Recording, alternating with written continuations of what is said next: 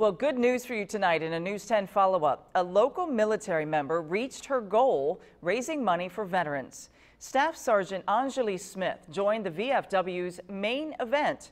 It's a fundraising cause that helps military vets returning from war. Now, earlier today, we learned that Staff Sergeant Smith reached her goal of $1,500. You can still donate to the cause by visiting our website, and a big thanks to all of you who already have. Another hero is joining in on this main event. It's to cut their hair. Pittsburgh Steelers star Troy Polamalu will also cut his hair on Veterans Day in support of military vets.